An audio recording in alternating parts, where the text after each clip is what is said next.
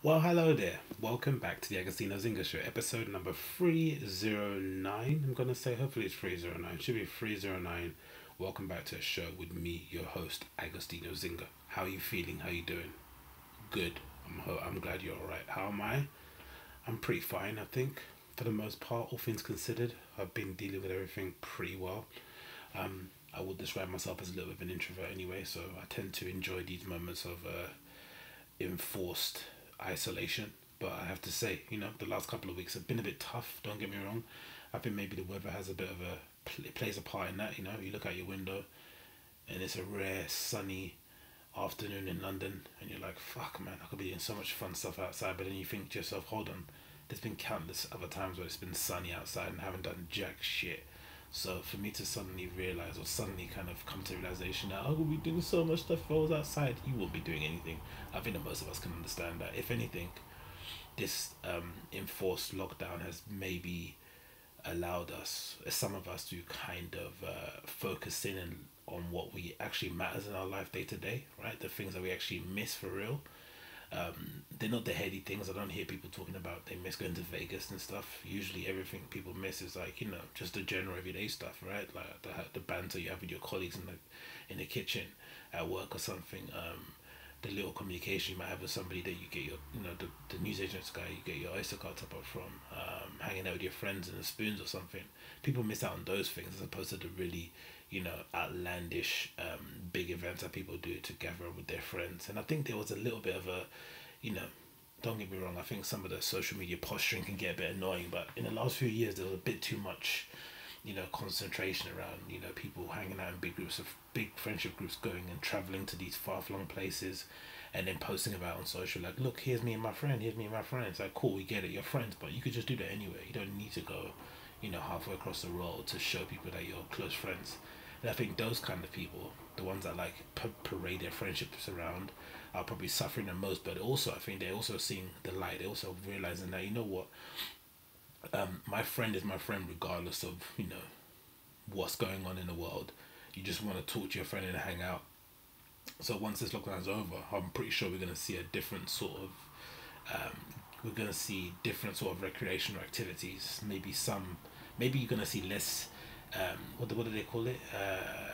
Is it experiential? Right, experiential activities, those kind of things. Where people go to like Coachella, and they go to like, I don't know, Reading and Leeds, those kind of Glastonbury, those kind of things. Where just it's like a social media checklist event, right? It's not necessarily something you go to because you love it. It's more so you want people to know that you went to the thing that everyone has got FOMO over. But I think now what we're gonna see on the other side is going to see people actually going to things that they actually enjoy with the people they actually love. Less hanging around with randoms, less just wasting time in it, because we've already, by the time this stuff is over, we might have missed out on 6 months of like social life, right? 6 months or so of like hanging out with people that we actually love and care about. So there is no time to kind of, hang around and do nonsense. You might as well just take the opportunity of the time you have available and hang with the people that you know and love. I would say anyway. Again, this is coming from somebody that doesn't really care much for hanging out with people, but I do think that people that are unlike me, you should take this as a kind of wake up call to really focus on the people you love and ignore the rest. But again, what do I know? Anyway, in terms of like starting on a good note and just reminding ourselves on what we're actually missing out on, I thought this video was very brought a tear to my eye, reminding me of the things that I want to do once lockdown's over. I've got some lists of, I've got a little list of goals, a little list of things, not actions, not even goals, actions that I want to do as soon as everything's finished. And one of them is go to more live events, or more live gigs. More gigs, more live, yeah, whatever. More gigs I want to go to, and this is part of it. This video here definitely reminds me of the reason why I want to go to more gigs.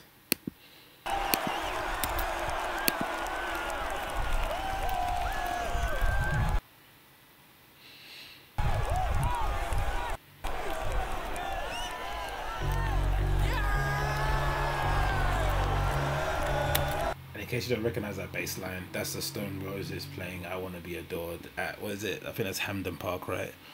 In Scotland, live in 2017. Just hear people singing along to the bass line, how insane that is.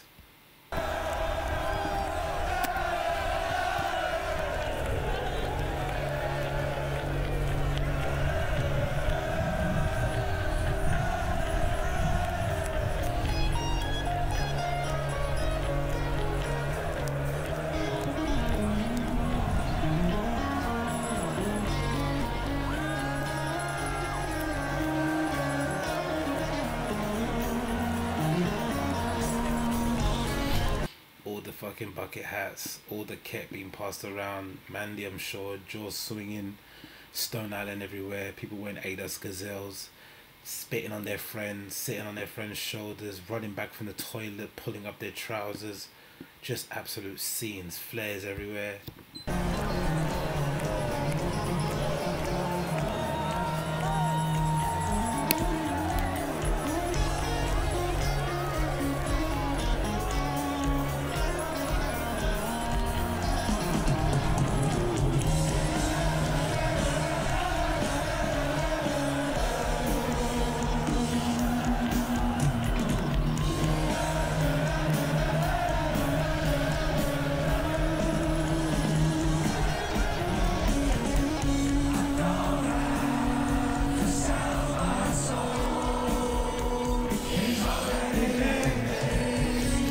Just imagine how cool that would be to just be in that state. Like, this is, again, you miss, we miss a lot of things, but just these little events like this. Just imagine what would you give right now to be in this crowd? Fair enough, you can sit there and say, I don't like the Stone Roses, I don't care for this sort of music. You know what I mean? I don't wear Stone Island and Adidas Gazelles. All right, whatever.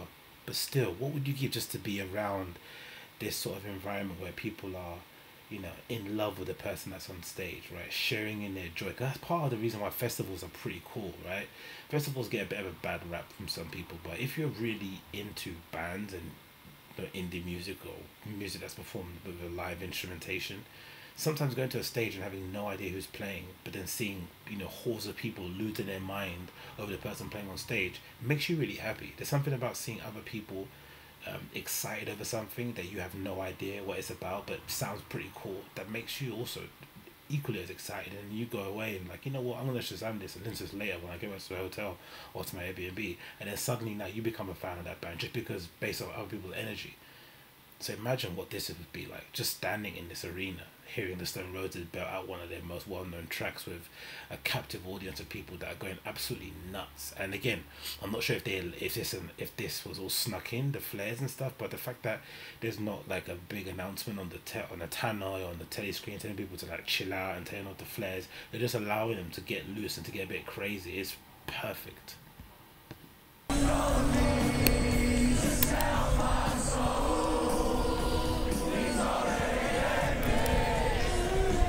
Pure joy.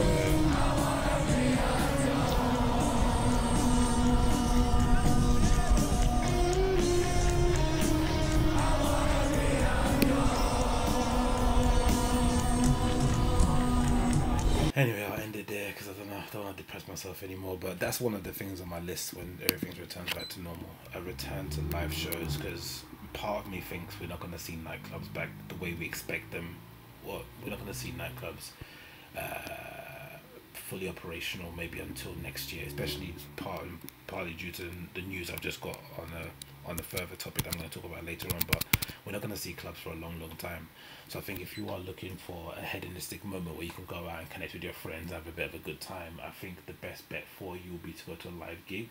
Or, as I mentioned previously, I think there's going to be quite a few promoters out there throwing these sort of like warehouse illegal kind of raves in places, because for sure if football clubs for the most part are not allowed, I won't be allowed to, like, because I don't think football clubs would be allowed to have fans in the stadium until a vaccine is found. I would assume so, because most of the insurers won't be willing to be liable for that. So until a vaccine is found, we're not going to have any real live events over maybe 500 people. I don't know, maybe it might apply to clubs for nightclubs under 500 capacity, but for the most part it's going to be very difficult to maintain any kind of social distancing measures in a nightclub. It's the opposite of a social distancing space, isn't it? So you're going to either have to go to an illegal rave, or you're going to have to fill your void of live events fill your void of going to a nightclub by going to a live event and seeing a band play. And that would be pretty cool. I think there might be more, maybe we'll see a lot of DJs turning into live acts and going that way. Hopefully it's not just lazy stuff where they have a little NPC machine, they actually have an actual live show that they put together. That'd be cool. But yeah, that's what I'm doing as soon as lockdown's over, man. I'm going back to the live gigs, because I used to do that quite often before. It was a thing, but again, it's difficult because usually, in my experience, it came about because I had somebody else that was willing to buy the ticket beforehand. and then you would be kind of compelled to go, and then by the time it comes around, you're super happy they bought a ticket, right? You're super thankful. But to make the plans ahead of time, 3, 4, 6 months ahead of time to go to a gig, it's a bit of a commitment. Especially because, you know, London isn't the most spontaneous city in the world. You might get locked into something, things change. I don't know, just life in it. Just hard to make those kind of commitments so early on. But I think considering the climate and considering what's going on in the world, it's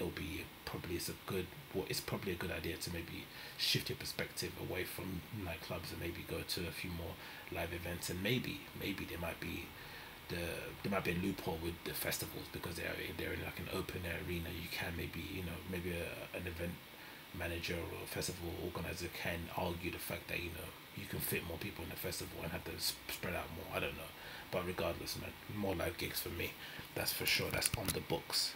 But anyway, let's get into some topics. Got lots of stuff to talk about, things I wanted to get through before we head off. So a lot of places in Europe are gonna ease in the lockdown rules, and I'm still a bit confused as to why the UK is talking about easing lockdown, because we haven't really done it that well. There's been many videos of people just, you know, on the streets in London, hanging out in parks and shit, which I don't have a problem with. I think the whole snitching, tattletale stuff with people in parks and stuff is a little bit ridiculous. You know, we're all human. No one wants to be indoors as long as we have been at the moment. We all want to be outside, hanging out with our friends. So if people want to break the rules and do it, I think we can all understand why they're doing it. I think the kind of like I don't know, the faux indignation about it, right? People are like, oh my god, I can't believe people are going outside, is a bit ridiculous. You know why they're going out, because, you know, they don't want to be indoors anymore. They're fed up. We completely understand it, but we're not doing it. So I think we should cut them people a bit slack and stop snitching and recording people sitting in the park having a picnic. Just, if it's not you, carry on going, in it. Go about your life and keep it moving.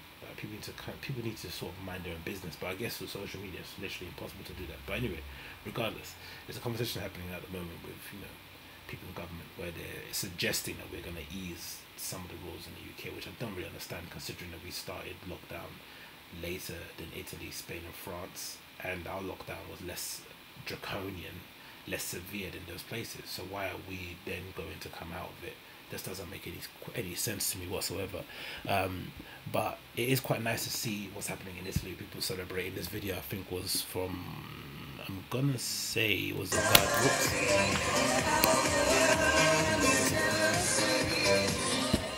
So from The Guardian, right? Let's rewind that a bit. Let's actually move it altogether. But it is from The Guardian. People celebrating out in Italy on the streets because the lockdown's been lifted. And again, this is what the video says. People dance in the streets in Milan as Italy's lockdown began to lift on Monday. And people with their masks on, which is pretty cool. This is filmed from Facebook.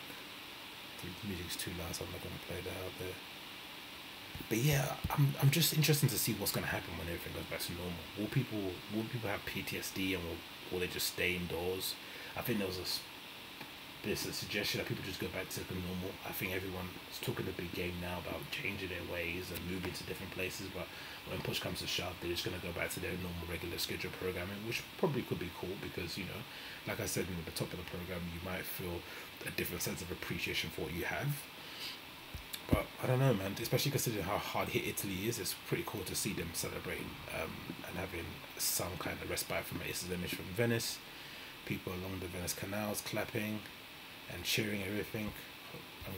That's good. And I'll be over the moon once we get out of lockdown. We have to stop doing the whole clapping the NHS thing. It's getting so ridiculous. Not that, you know, the NHS should be getting applauded. They should just, instead of getting applauded, they should be getting more funding, and they should get paid more.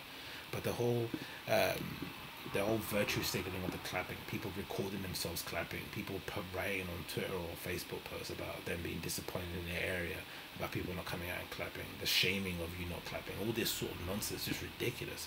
What are you doing it for, the clapping, when you're clapping for the NHS? Are you doing it for them, or are you doing it for yourself? It's just absolutely, like, I don't understand that, man. The worst of human nature has come out during this time, and the best, and I guess it happens in all crises, right? The best of us and the worst of us come to light, and that is definitely an aspect that I will not miss. Like I said, I'm sure the NHS would much rather they have more funding and they will get paid more, as opposed to people standing and beating, fucking saucepans and shit and standing 1 meter apart from each other. It just doesn't make any sense. But yeah, it's cool to see Italy celebrating and they're out of it. Again, I'm interested to see what happens in the UK. It's the image of Rome, people in the market sharing some drinks and stuff and hanging out with the face mask on. Again, in the local cafes and stuff, and I think that's the place most people are really anxious about, right? What is the high street going to look like? Your favorite bars and restaurants that you know and love, will they still be there? Probably not, right? Especially the ones that more likely than not, because I think restaurants and bars are odd in that respect because a lot of them rely solely on just people passing by and popping in. Some of the most busiest metropolitan bars and cafes that you know and love probably don't have Instagram pages or Facebook pages. Some of them, right? They just rely on people leaving reviews on Google, or on Yelp or on TripAdvisor. They don't do any kind of marketing whatsoever. So the moment this sort of event happens and the rug gets pulled out from their feet and they have no way of making money because no one's coming into their bar or restaurant, suddenly shit starts to get really real really quickly. And I think it's a bit unfair in my opinion because I'm watching a lot of these chefs and restaurant owners on Twitter kind of arguing, but I do think it's quite unfair to ask these people who have gone about their business one way for so long, and even with social media, even with the internet, they haven't necessarily gone out of business, to suddenly tell these people to hire a social media intern to get their business booming, or to tell them to go on Deliveroo and start sending out food via couriers and shit, right? Something they've never done before because, I think even from a layman's interpretation, I know not owning a bar or restaurant that the food that you'd cook if you had a Deliveroo or Uber Eats menu is completely different than what you'd be serving in store to, or I mean in the restaurant to your patrons. You have to cook food that can travel well, right? Stuff that's maybe easily understandable, on a computer screen or a smartphone. Maybe it doesn't have to have too many ingredients. Whatever it may be, there's an actual science to it. You don't just get your menu that you have online and just post it up on Uber Eats app. It doesn't work that way. You have to have a kind of a tailor-made menu for that particular service. And again, it doesn't necessarily mean people are they aware of your service. Usually when you go to Uber Eats or delivery, are you trying to experiment with places, or are you ordering at the same places that you order all the time? So there's a lot of things that go into it. So I think it's a bit unfair to suggest, and I think that's where the government meant to step in. The governments are meant to come in and give them some sort of assistance to hold them over until things get back to normal. But I just think it's a bit naive to think that the high street isn't going to change. But it would be a real shame if everything reopens and all we have is Greg's, Pret a Manger, fucking Starbucks and Costas around, right? They never disappear. But then all the little cafe that you go to on your lunch break to get a breakfast wrap is gone. The place that you went and met your boyfriend one time for dinner has disappeared. The little place that you go get your shirt steamed is done, right? But all the chains are still around. That's gonna be a real shame. But let's see what happens in it. But this is the image of a bus in Italy as well, with some social distancing measures. They've put paper across the chairs that you're not meant to sit on to get some space. I don't think this is going to work in the UK. Can you imagine trying to do social distancing on a number 25 bus from Ilford to central London? Good luck. It's in Turin, standing in the main square. I'm not sure what they're doing here.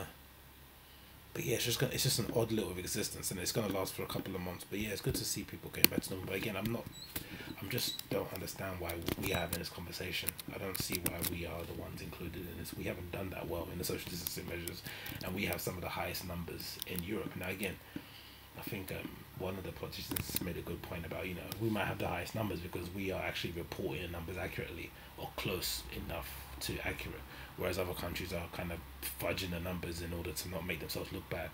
But Jesus Christ, man, you can't be having nearly 30,000 people passing away from this virus and suddenly be opening things up and announcing Greg's is going to open. It's just insane, really. But hey, what do I know?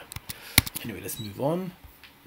What else is going to be going on? Oh, so my I saw this news right on Sky Sports News, and I think it's concerning the Premier League football specifically. But I think this might have some sort of it might feed into the stuff that's going to go on in nightclubs. Like I mentioned previously, and I mentioned it ad nauseum, I still think we're not going to see clubs or nightclubs back for a while. I think there's still a lot of room. There's still a lot of room for back and forth debates with the government, because already, you know, the governments don't really enjoy having nightclubs in their cities and shit, right? We're a bit of a scourge on them in general. They can't wait to shut some of them down. They take away their licensing. There's lack of funding. It's just a complete. It's a horror show, isn't it? For the most part, I think most governors, or not governors, sorry, most mayors and stuff, or people in parliament would much rather our cities be populated with, you know, cocktail bars and restaurants as opposed to nightclubs, if they could get away with it. But you know, nightclubs do contribute to the nighttime economy or nightlife economy. Hence why the fucking 24-hour tubes were basically put into place, right? Was to facilitate that, and we don't have many 24-hour clubs. Just completely backwards thinking. Anyway, but I was thinking, there's news now, or some rumors going around, that supposedly the Premier League, the football season next season, is going to have to be played behind closed doors because there's no vaccine. So they're saying unless they find a vaccine, supporters won't be allowed in stadiums. And that got me thinking, if supporters can't go in stadiums unless it's a vaccine, in what world can nightclubs open? Because nightclubs, for the most part, you know, most nightclubs are range between anywhere between 100 and 2,000, let's say, capacity, and that's about the same size you would be to go to a stadium. Now, don't get me wrong, most Premier League stadiums are much bigger than that, but most football stadiums kind of operate in that bracket as well. So I would imagine if that's the case, we won't see clubs back for a very, very long time. But let's just quickly read some of the news that I kind of got this from. This is from Sky Sports News. The headline reads, Premier League clubs prepare for possibility of next season being played behind closed doors. So the Premier League clubs are preparing for the possibility of the whole season being played behind closed doors. While clubs discuss proposals to complete this season behind closed doors at neutral venues, they have also started to consider the impact of playing the next season without fans as well. Clubs are expecting football to get back to normal only when there is a coronavirus vaccine. Most experts believe a vaccine will not become available until the middle of next year, which really makes you question what's going to happen with nightclubs, what happen with festivals. Festivals, like I said, I can see a festival trying to find a loophole around the idea that it's in an open air environment, right? That it's not in a closed off area. It's not in it's not in a closed arena. You can basically leave as many points of entry and exit.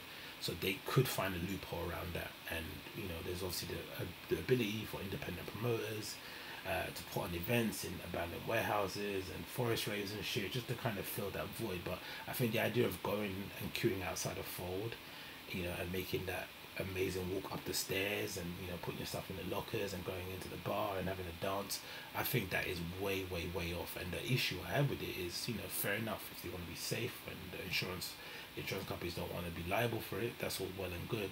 But there needs to be some direction or some assistance or some insight from the government as to how they are going to support nightclubs during these testing times, right?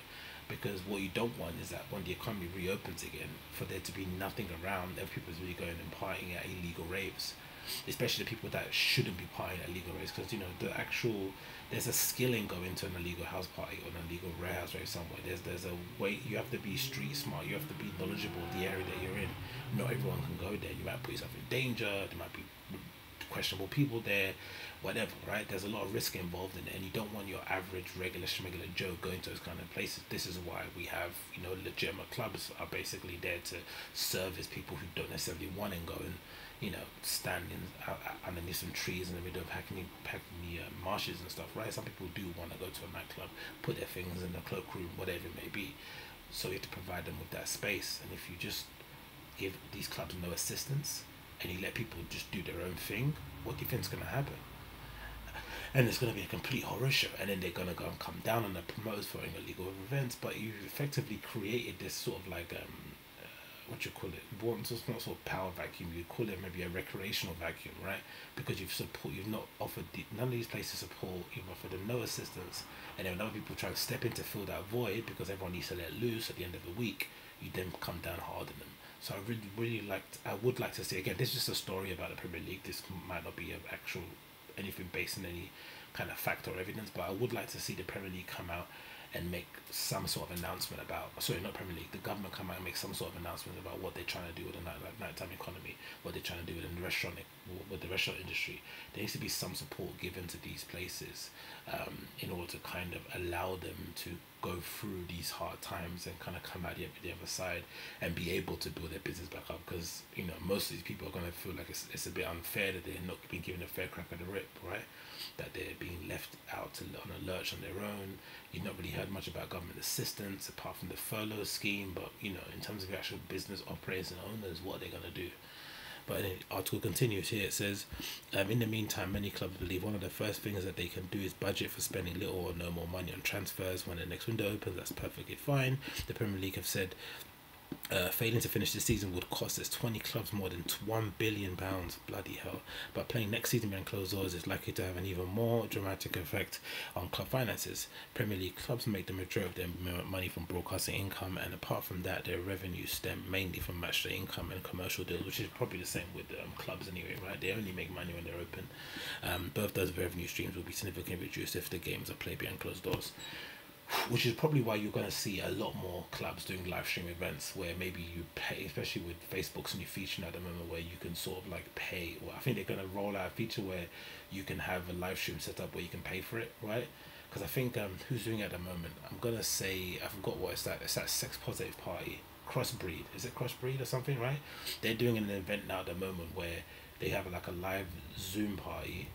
They live stream Zoom party where I'm assuming they give out a private link to people that buy a ticket, so you can join their Zoom chat and then you can get freaky and shit. So I would assume that if these services or these apps and stuff get a little bit more sophisticated and they implement some kind of monetary system or transactional system infrastructure within the app, there isn't a possibility that you could have people buy a ticket or buy a pass to watch a stream from a nightclub or something, right? Which is a bit naff, don't get me wrong, but that will be a way for them to make money for the club's end, right? And then they can maybe host different labels and stuff, get people to pay for the operational costs of the day, and you don't have to pay security. I don't know. There might be some way of making money that way, but clubs really do need to put on nights and people coming in buying drinks and stuff, innit? And again, maybe also, I think it's something I've always thought about.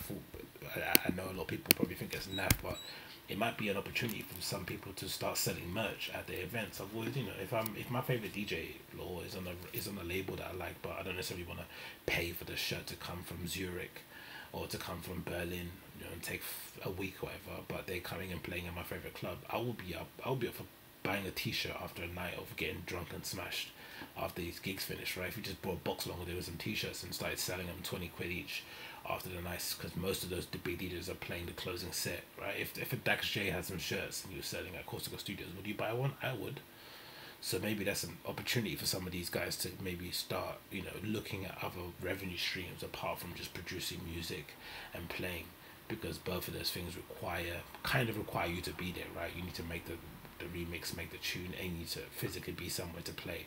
But if you're able to make some kind of money from, I don't know, live streams of how to record a set or whatever it may be, or merch, whatever, it just allows you to diversify income somewhat. And maybe clubs could also follow that model, but the club, I would assume, mostly would be beneficial for just to open as normal. But if this story is to be believed, we're not going to see nightclubs back again until the middle of next year, which again goes back to what I was thinking before, and I kind of had the assumption that it's impossible that we're going to have those insurers sign off on a club reopening without a vaccine inside, because the moment one person gets ill, especially somebody who's got the means to sue, it's just going to be a whole complete nightmare for those people, especially because most of those owners of clubs, most of the people that own the bigger clubs own a whole kind of slew of clubs. So I would assume that lawsuit would just extend towards their whole network and just shut a business, just not worth the hassle really.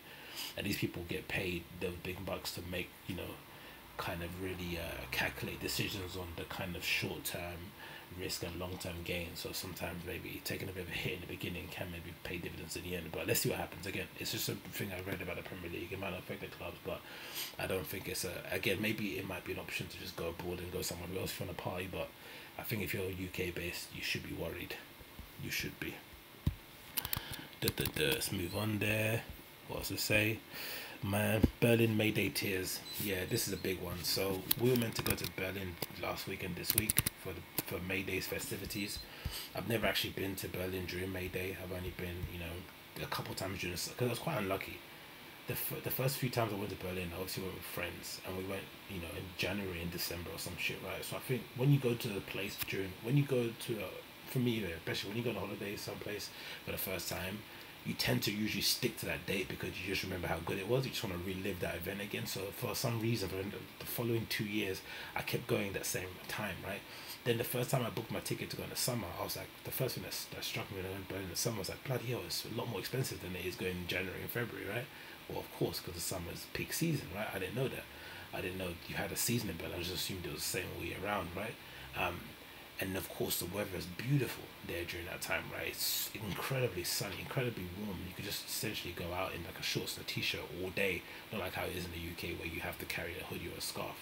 So I only started to enjoy the summers in Berlin the last couple of years. I'm not most of my time there. I've always been in the winter. So when we booked the Mayday gig, when we booked the Mayday trip, sorry, to go for an extended trip, a week and a half, I was really amped up. Even though I've been to Berlin a lot of times, I think going with a friend and going for the first time to Mayday will just put a whole different slant on it, right?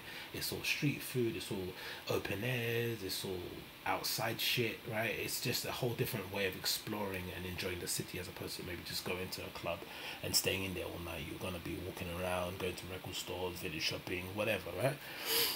But it didn't happen, of course, because I think I might have actually gone to maybe the last gigs or so in Berghain. My one in March might have been the last event that was there, and I remember at the time when I came back, I did say it was quite empty.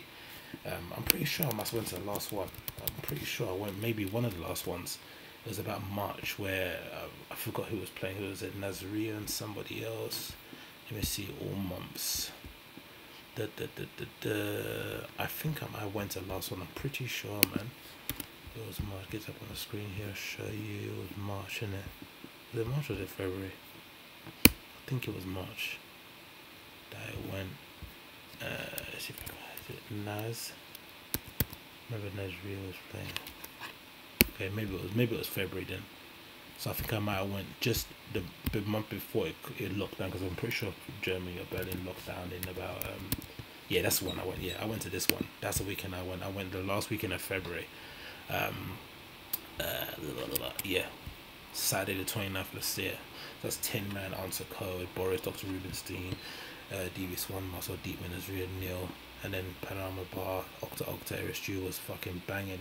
Soundstream, of course, was good, and Thomas Soma smashed it too. So that might be one of the last ones. I remember it being a lot emptier than what I was used to it going a few times, but again, we're meant to go back again during May Day. Imagine how amazing and fun that would have been.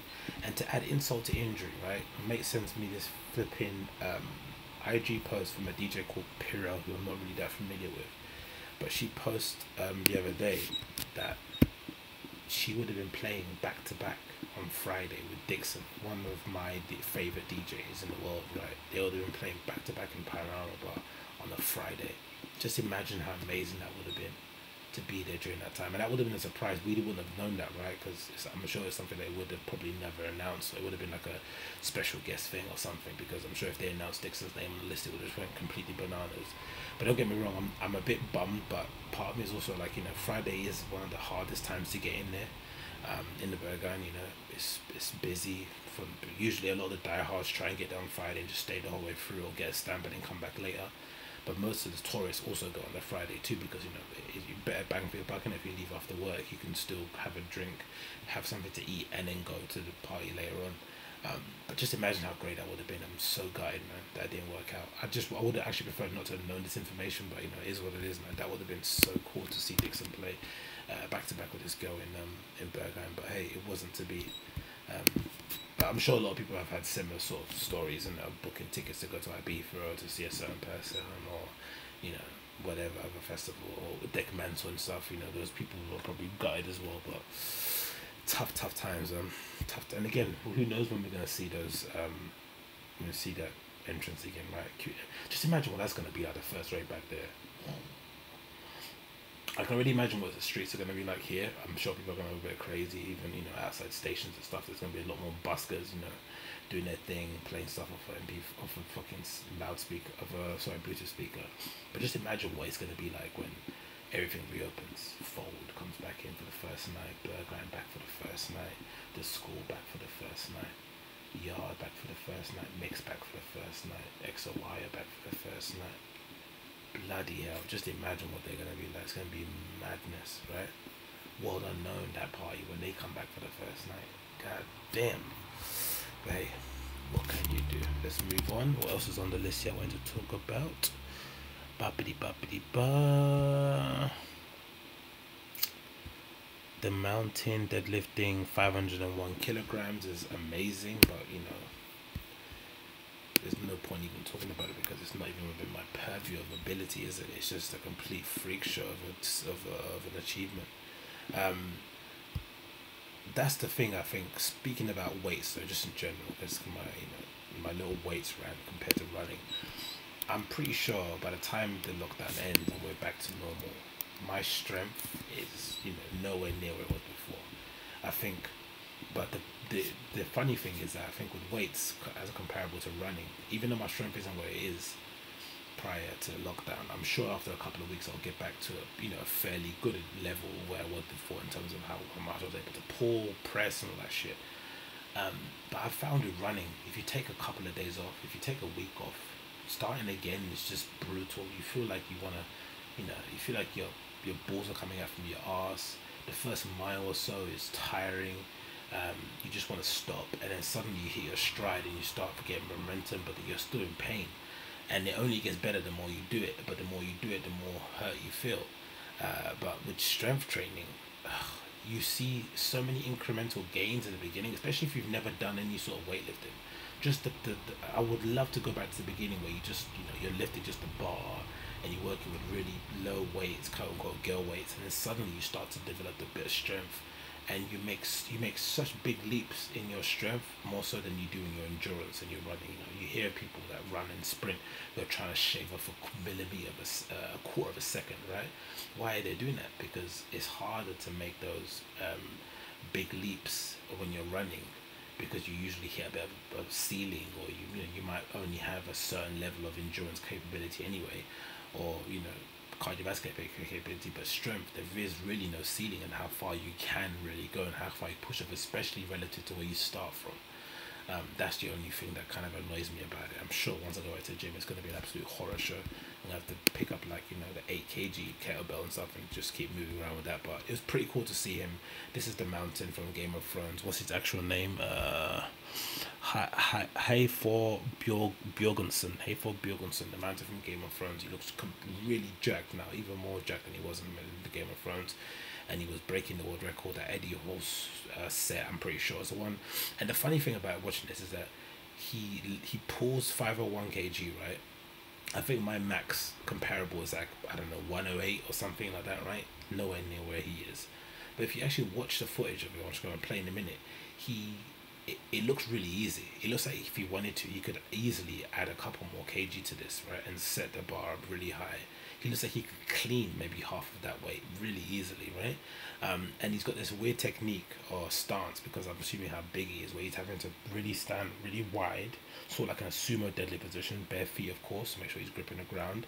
And then he is kind of picking up in a weird sumo deadlift sort of type position.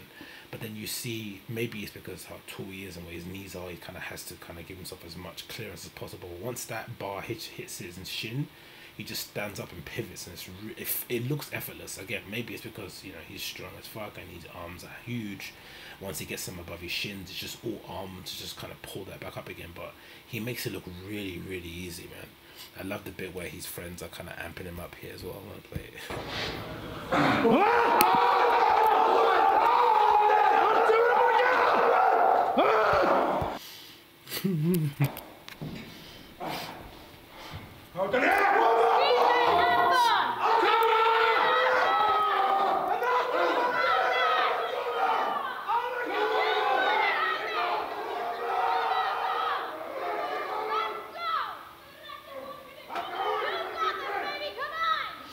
Got this baby.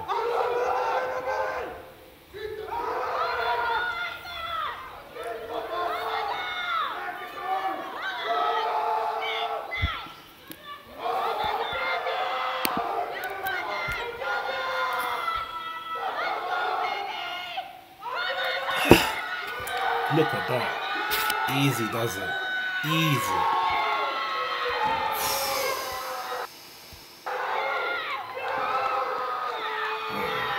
Amazing.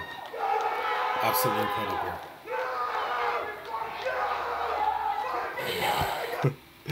It's so cool to see that. That's another thing I'd want as well. That's another sort of post lockdown goal.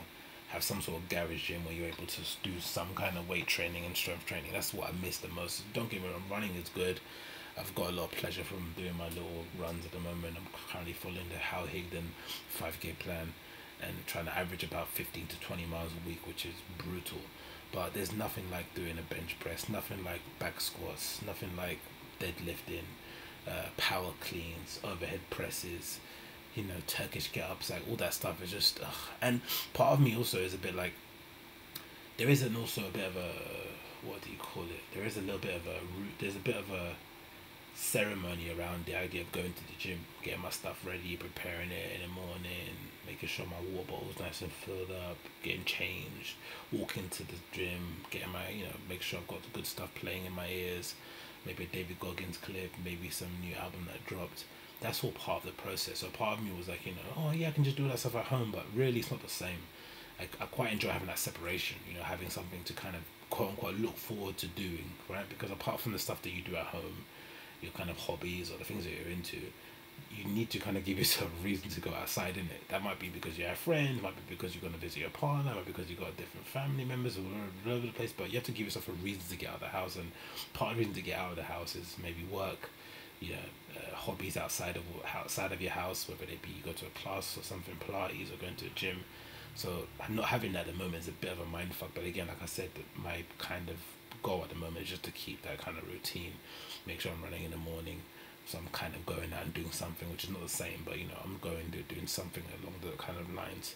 But yeah, I miss pulling a weight, I miss holding a barbell in my hand covered in chalk and shit. But hey, what can you do? What can you do? That is him smashing that record there. What else do we want to talk about before we move on? Yeah, this is an interesting one, isn't it? So TJ versus Ruby Rose. This is a weird one because, if anything, if coming off the back of what's happened with the whole Duce Palooza crew and the stuff that's been going on with them, the allegations that have been swirling around the internet, this is another indication of just how strange. Well, no, Duce is not a good example because those guys are older, right? But it's just interesting how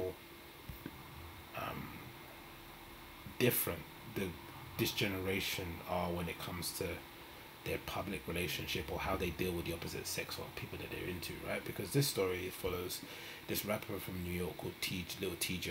I'm guessing he's somebody up and come up, and this girl called Ruby Rose, who's famous for dating Playboy Carti in the past and was also a rapper in her own right. So I guess she's somebody that a lot of kids are into, right? She's a cute girl, so I'm assuming guys are into her. And he's an up-and-coming rapper.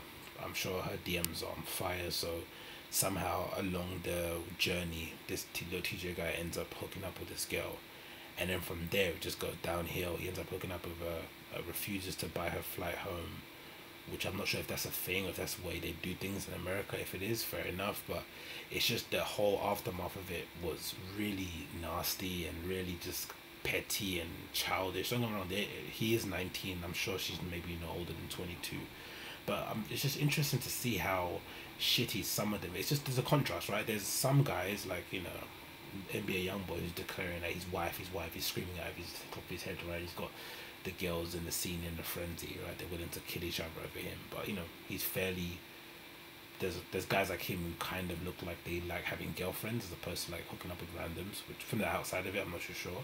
But on the other side of the spectrum, we got guys like this who brag about how shitty they treat girls on social media. And it really makes me wonder, like, what, number one, the girls see in those kind of dudes. And it also makes me think, is it a good thing for the up-and-coming dude to have, because I think if you're an up-and-coming dude and you have a slight bit of game and you can treat a girl nice, you should be able to sweep up pretty easily, especially within this kind of like American hip-hop community, right? Because for the most part, from what you see, again, we don't know how these not documentary, but these reality TV show people or the people people that write on the blog or the shade room, we don't know how they kind of spin the narrative. But from the looks of it, it looks like the guys do really bad by the girls, right? They really treat them poorly. And I guess because there's not many guys to choose from within that community, they're just kind of circling or recycling the same dudes around each other. They have to, and again, if you're a girl that has a certain lifestyle requirements, you're probably not gonna deal with a UPS dude. But Jesus, man, like, is this really worth it? Having your business be put out there and for everyone to see, it's just a bit nasty, isn't it? But this is the whole story. Anyway, this is from what UK Drone News, and it says backstory. She flew to him.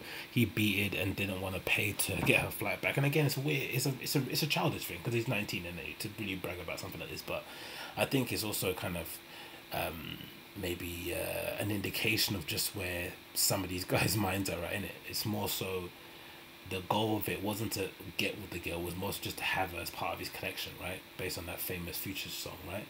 Part of my, like, you're always going to be in my collection. So maybe that's part of the kind of mindset that goes into this. But let's play a bit of the video. This is them hanging around, right? I'm assuming him talking. What is this? Don't touch me, please. Don't touch me. Okay, so are you gonna get me a flight? No! What? What's wrong? What the fuck going on? Yeah, bro. So there's no flight going on? What? What's wrong? They said every time I get in a car accident, the impact is slow motion for me. Yeah, it's just, again, it's a bit of a non-story. There's not much more to add to this apart from, I think it transpired that he did actually pay for a flight back, and it was an argument, a misunderstanding. She then went onto Instagram and showed her money and how much stuff, and saying that she didn't want to spend her money and blah, blah, blah. But it's just interesting. Like I said, in contrast with what's happened with the Duce Plus and stuff, with just how shitty some of these guys treat girls. And especially how this, I don't know, I get the impression this Leo TJ dude, part of his shtick is that you're kind of a ladies' man. Why wouldn't you just want to treat girls nice, if that's part of your kind of your thing, your appeal is, maybe, I don't know, maybe he can argue and say, but NBA Youngboy doesn't treat ladies nice, but I don't know, I think he does. If the girls are that much into NBA Youngboy where they're willing to kill each other over him, I think, behind closed doors, he's probably a bit of a gentleman. He might be playing them for, for fools, but in general, I think they probably have a good time hanging out with the dude. But again, I just don't get it, man. Like I said, with the Duce Palooza thing, if you're a party that promotes yourself, you kind of lean into the idea that you're a safe haven for girls, or that loads of bad bitches come to your event. Wouldn't you want to treat those said bad bitches really well and make sure that they bring more friends, and they tell the other friends? They just keep they keep your name hot in the streets, right? You want that kind of. You wouldn't want to be taking advantage of the people that attend your event week in, week out. Because what it reminds me of a little bit, which is probably a bad comparison, but it reminds me of why some people were really pissed off about what Louis C.K. allegedly done to those girls, right? When he asked them to masturbate in front of them, right? Because I think they were saying that it wasn't that he did it. It was that he did it to people within his own community, right? Like people, his peers, right? Girls that are also coming up in industry, because they were put in a position where they felt as if, like, if they didn't allow him to do what he wanted to, to masturbate in front of them, that it would maybe hamper their career. Now, of course, in Louis' defense, he would say, no, he asks everybody that, right? He asks, it doesn't matter, he asks the fucking first lady if he could do it, if it permitted. But I understand that kind of, that tension of like, so imagine in Duce Palooza case, that guy is the person throwing the event, and if he wants to slip his hand down my trousers, should I just allow it because I want to get tickets for the next one? It puts you in a weird predicament. And it's more so on the dude's end to be more responsible and just not allow that stuff to happen. And I would imagine too, because again, I've only thrown parties back in the day, and I didn't take advantage of any of the attention I had back then, and I probably didn't have it anyway, because I was just not aware of what was going on around me. But when I used to put club nights on, you kind of wanted, I think I was known at the time for, like, throwing away tickets and drink tokens and giving them to randoms because I wanted them to come back. You were kind of trying to be a people pleaser. So if anything, you were trying to do everything in your power to make people like you, so they would keep coming back, because by and large, if you're a promoter and you're doing a club night, you're not that special really, innit, right? Anyone can do what you're doing. So part of the reason why people should be coming back is because of you and the kind of vibe that you are able to cultivate in a club, because everyone's got a night, everyone knows how to put a flyer together and put a lineup. It's not difficult, but it's the intangibles that are going to make people come back again. And maybe just having a room full of people that look after each other, and if a girl gets too wasted, no one's trying to kind of take advantage. People are just trying to get her in an Uber or call her friend to come pick her up. Like, just really nice kind of caring things that kind of go a long way to kind of show that you are a bit different than what's out there, because you know the general, everyone, I think most people most girls I think would expect to get nonsense attention from regular schmegular high street places they go to, right? Because you know that's part and parcel of going to like a average Joe, you know, middle of the road general population club. But then once you go to a place where the music is sort of like, you know, catered to a certain demographic, it attracts a certain type of people, the people heading it are of a certain mindset, you would think that the action will also be different in your regular club that you went to back in the day. But when it isn't, when it doesn't happen, it doesn't match up, it can be a bit disconcerting. But like I said again, I think with this issue with TJ and Little and the Ruby Rose, I think if you're a rapper coming up and you've got a minuscule amount of game and you treat girls nice, I think you'll do really well. Because if guys like him are able to get away with this, then it means, I don't know what it means, man. It's just, it probably looks bad on the girls too, because it means that they're putting up with absolute dog shit of humans to, you know, because they just have to. Because in her defense too, you know, she's not gonna go for some dude that works at T-Mobile. She just isn't. She maybe can say in an interview and be nice and cute about it, but it just doesn't make any sense. They're not compatible, right? They're not in the same world. It doesn't make any sense whatsoever. So I have sympathy for her, because she can only choose from people that work within the entertainment industry, or the music industry. But you know, she has to aim a bit higher than that, man. And again, who knows? There may be more to the story, but it's just interesting to see how shitty some of these American dudes treat girls, man. It's just like wow. But let's continue on here. What else we want to talk about before we head off? Players hesitant to come back. I thought that was interesting. Elon Musk firing shots. LMAO, what's Rose McGowan talking about? Or did they just get deleted? Rose McGowan made a tweet where she was talking about something and she posted a picture of her crying, I think, right? Did it get deleted? No, it didn't. It's actually still up there. Is she still up there? She get deleted. Okay, so I'm really sad and I'm really tired. I normally share thoughts, but tonight it's emotion. Just different, innit? We're just different humans, aren't we? Men and women, innit? Because I think I've said this before, when it comes to like birthdays. I think because I noticed it, I think maybe it might have been maybe a couple of years ago, a few years ago. I remember randomly stumbling across a feed and seeing a girl that I knew post a picture of like a champagne flute or Prosecco, and it's like, oh, happy birthday to me, right? Like a little kind of cheers. Like, oh, happy birthday, giving a like of the image. And I just looked at it and it just looked really sad to me. Like, it was just a cheap flute on a white table somewhere in some council house where you're just taking a pic of yourself drinking, trying to celebrate a day, you know, your birthday on your own, and trying to make it seem like it's a fun occasion when you know deep down it isn't. And that made me think, okay, cool. I just think this is, people are just different in the way they approach things, because that's something I would never do, right? I would never toast myself like in a public arena, like a social media, for instance. I might silently to myself, you know, if it's my birthday, crack a fucking drink open, you know, give myself a little pat on the back and go to bed. But I'm not gonna, you know, do this weird, because it's like, obviously it's a convoluted way to remind people that it's your birthday, because once you do something like that, people are gonna be like, oh my god, I forgot, hey, well, happy birthday, well done, congratulations, you still have another year. But I don't know, it just, for me, it's just like, it's a bit of a cry for help, right? I think someone mentioned it, I don't know who mentioned it, but someone mentioned that, you know, there's a lack of selfies during the lockdown era, because they seem like a desperate cry for help. When you look in a person's eyes in the picture, you can just see emptiness, right? Hopes and dreams dashed because of a fucking virus that originated from some undisclosed location in China. So I get that, but I don't know, there's parts of me that I just can't understand. That's, you know, celebrating your own birthday, like wishing yourself happy birthday, and people that post images of themselves crying or after they've cried, like, look how upset I am. I was literally shaking. It's a picture of them visibly shaken up, shooken or whatever that term is. It's like, wow, it's a lot. And Rose McGowan did that. She managed to capture perfectly her face just after she managed sobbing, looking out onto the sunset of her beautiful mansion.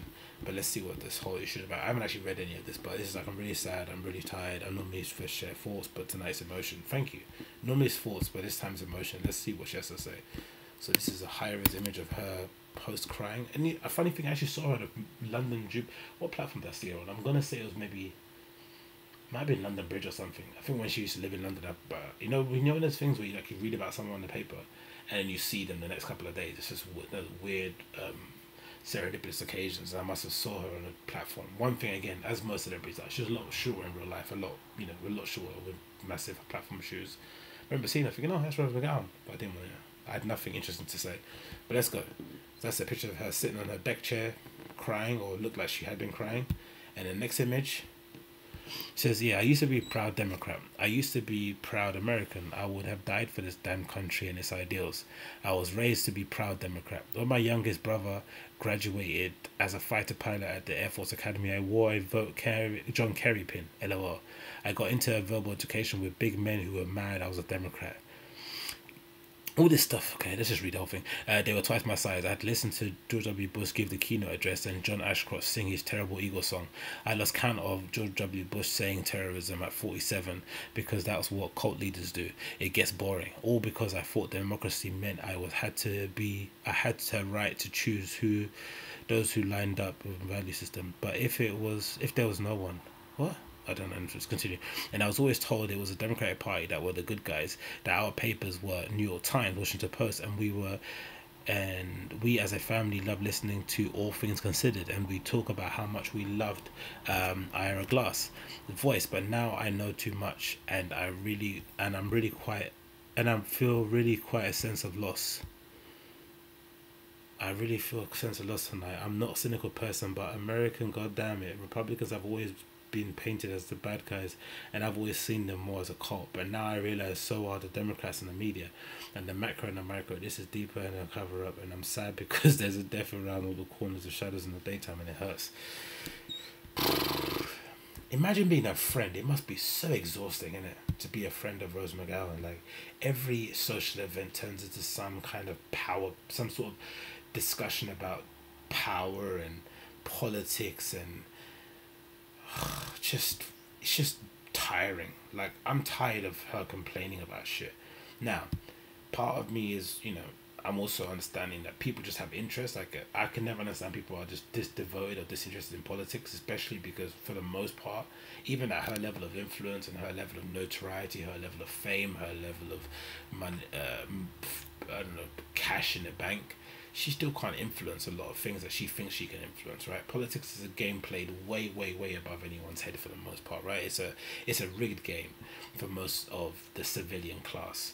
If anything, you should be concentrating on, how you live your life, and then helping those around you and trying to do what you can as a private person to support the causes that mean the most to you. That's the most you can do. Worrying yourself about, the devils that lurk within the Democratic Party and the things that are at play, it's just a complete waste of time, because nothing's going to change. It really isn't. It's been like this for centuries, if not longer. And I think, if anything, it's a real indication of just how entitled and self-absorbed some of these celebrities are, that they come to the realization that, oh, my fame and my notoriety cannot change politics and cannot make the world a better place. No, it can't, my love. Like, that's what real life is like. Real life is shitty. Real life is plagued with disappointment and misery, but we try and make the best of it. Somehow, in the way the world is constructed, we have created a group of people called celebrities who kind of occupy the space where they kind of live outside of reality, right? If they want to. You live in the hidden hills, you go to your private events, you go to, you have, friends that everyone wants to be friends with, and you hang around with the rich and the famous. You can, if you want to, withdraw from society and kind of live in this alternate universe where you don't really interact with the real world. But the moment you step into the real world and you start trying to enact some sort of societal change, you start to get involved in politics, and because you think your name can get you someone, you get to slap in your face, right, as she did, that you realize that quite clearly you can't. It just feels a little bit disingenuous to then come and tell us as a public, oh, I've just realized that everyone is bad. Well, duh. Why did you think because he or she wears a blue tie that they were suddenly going to be on your side? Politics is a self-serving industry. Everyone's trying to help everyone. Everyone's trying to help everyone else in order to make sure they can keep their seat, keep their position, keep their family name atop of a door somewhere. It's a rigged game. Why would you want to get involved anyway? It's a whole bunch of virtue signaling for no gain whatsoever. It just doesn't make any sense. And again, like, for all the stuff that she went through with Me Too, and the smearing of her name, the way she was treated in the media, Harvey Weinstein hiring people to fucking silence her. You would think she'd want to kind of step away and enjoy the fact that the person that caused her so much misery is now rotting in the presence of somewhere covered in corona. But no, she's still trying to enact some kind of, to be the voice of reason within the Democratic Party. It's like, come on, lay off of it, man. It's just, honestly, it's really exhausting. I think it must be the same for people that don't like sports. If you hang out with somebody that they're all day every day talking about football, it just must be like you just want to shoot stuff in the face. It must be the same with, it's the same with politics. It just doesn't, I never understand it, especially people that are in Hollywood. They're so sheltered. They're probably more so sheltered, I guess, than our celebrities in the UK. In the UK, I always feel as if, like, even the likes of Gemma Collins, they have to kind of weigh in on what's happening in politics, right? They ask her about Brexit and shit. But I think in the US, for the most part, you can get away with just being unproblematic and just silent as fuck, and no one really bats an eyelid. But in the UK, you kind of have to say something, even if it's a canned response. It's something written by your press, your publicist or your agent. Someone, you have to say something about whatever issues going on, especially if you're somebody from an ethnic minority. You definitely have to say something. You can't get away with just like existing. But in America, you can. You can just exist and be rich and famous and beautiful, and people just leave you alone. But you constantly stick your head from underneath the parapet and want to, hey guys, I've got an opinion about something, I want to talk. And then you wonder when people kind of have a visceral response against you and want to be like, get the fuck out of here, man. We don't need to tell them. You don't. I don't need Rose McGowan to tell me how shit it is to work a minimum wage job. It's like, I don't know, man. These people are insane. They really are insane. But what do I know? Anyway, that's the Agostinho Zinga Show, episode number 309. Gonna end it there before it gets too late. As per usual, if it's the first time listening, please check out my website, agostinhozinga.com, for more information regarding myself. If it's your first time watching via the YouTube channel, of course, smash that like, hit subscribe, leave me a comment down below. If it's your first time listening via the podcast, leave me a 5-star review and share with your friends. I'll be posting more episodes during the week. I'll try and do at least 3 during the week, you know, kind of keep the content going nice and slowly, but I will be ramping it up as we go on in lockdown. But again, if you want more information about myself, check me out on my website, agostinhozinga.com. You'll be able to find me on Instagram too, agostinhozinga, all one word, and on Twitter, agostinhozinga, all one word. Make sure you follow me on there, get in touch, and I'll see you guys and girls very, very soon. Take care. Bye. Peace, peace, peace.